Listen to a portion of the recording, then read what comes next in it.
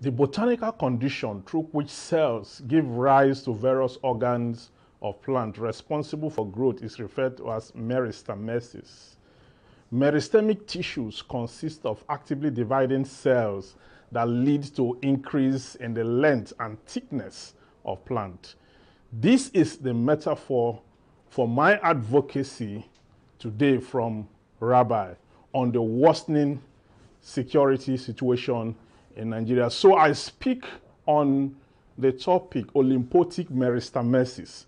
Nigeria is polarized with diverse crises, particularly as it relates to insecurity in the land.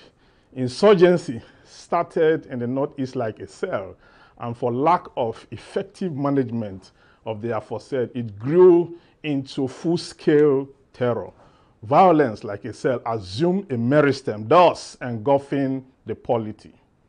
Before now, kidnapping was not an offense under our laws because the act did not exist. Today, it is not just an offense, but one that carries with it a capital punishment because criminals now capitalize on the collapsed security architecture to subject citizens to terror of kidnapping, to fleece them of their hard-earned income. In a mix of the aforementioned, there is a steady growth in vices today, and the list of crimes and negative influences are adding up incredibly, from banditry to insurgency to kidnapping to herdsmen's killing to armed robbery to rape, internal and external conflict, and moral degeneration. Consequently, today, people are calling for the president's resignation, President Muhammadu Buhari's resignation, having failed in his responsibility to protect Nigerians who he took an oath to defend.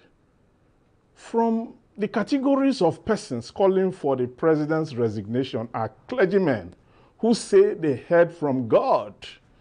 Maybe we should take them seriously this time. Or what do you think? Except that they also heard from God when they presented him. Some of them presented him as a Messiah of Nigeria in 2015. Where is our faith? The House of Representatives, in its usual weak resolution, is calling for a national conference. It had always opposed.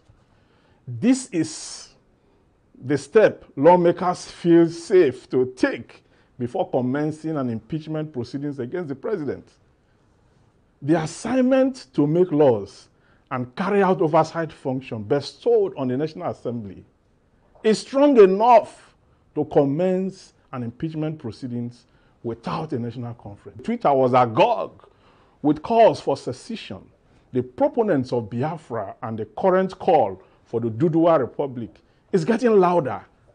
The feeling that Nigeria is dragging some of her very progressive regions backward is becoming visibly clear by the day.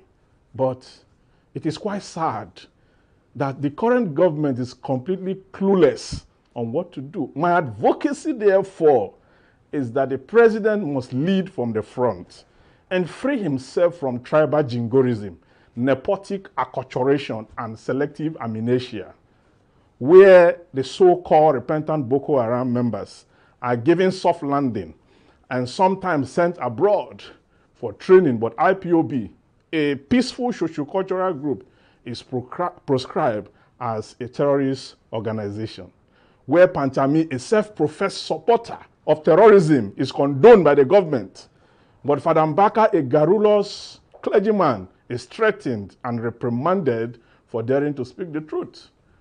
Government must stop playing politics with the lives of Nigerians. It is dirty, unacceptable, repugnant to natural justice, equity, and good conscience.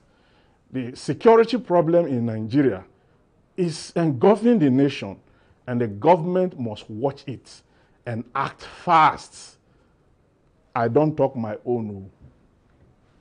These are my hands. Handcuff me. I shall go to Rabbi again.